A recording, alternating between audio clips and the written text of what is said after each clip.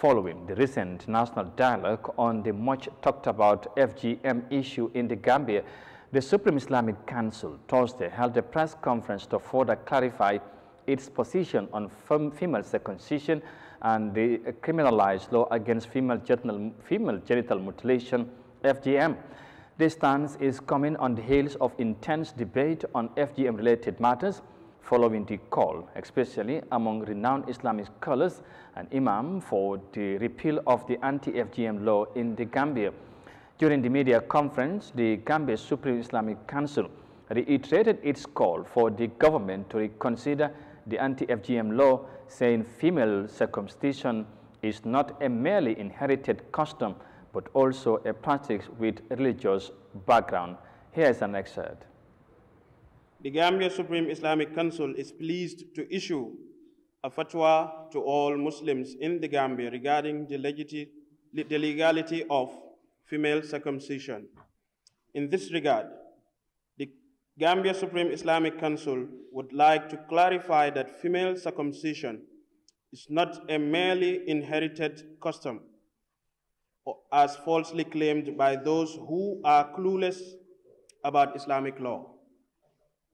Rather, it is one of the virtues of Islam and among the Sunnah practices dictated by the Messenger of Allah Muhammad sallallahu alaihi wasallam, who said in a hadith, 5 practices are the characteristics of the fitrah, of which he mentioned circumcision.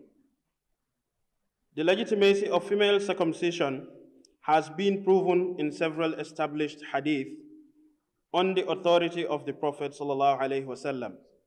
Therefore, Muslim jurists agreed on its legality. Some jurists have even recommended acts of sunnah. Some jurists have even argued that female circumcision is obligatory, whereas others have considered it a recommended act of sunnah. It was not reported by any of the reliable Muslim scholars denying the legality of female circumcision in the manner prescribed by the Messenger of Allah sallallahu alaihi wasallam. That is because the noble Sharia never recognizes anything that causes harm to people, be it health or physical.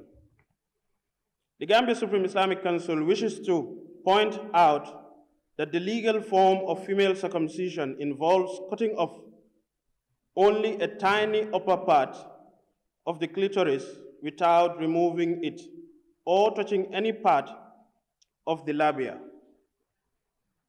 which runs contrary to what is known as female genital mutilation and does not entail the removal of the genital organ,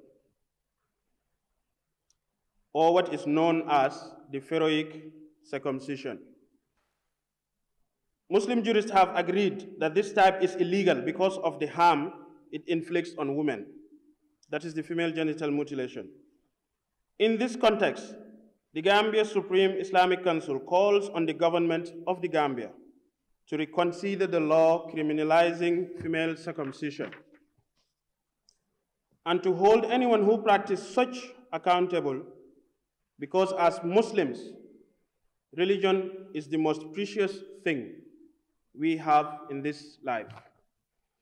The Gambia Supreme Islamic Council would like to clarify that Allah has decreed female circumcision, and it therefore condemns quarters and individuals who denounce the practice and calls on the authorities to hold them accountable.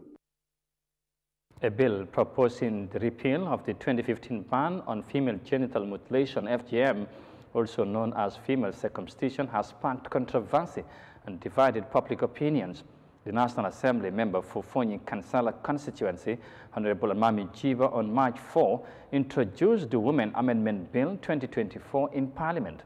The bill argues that female circumcision is a deeply rooted cultural and religious practice for many Gambians, and that the ban infringes upon their rights to practice their tradition. The move has since drawn strong opposition from FGM, anti-FGM advocates who continue to urge lawmakers to uphold the existing legislation. According to Honorable Jiba, while female circumcision is permissible, what is known as female genital mutilation is illegal even in Islam.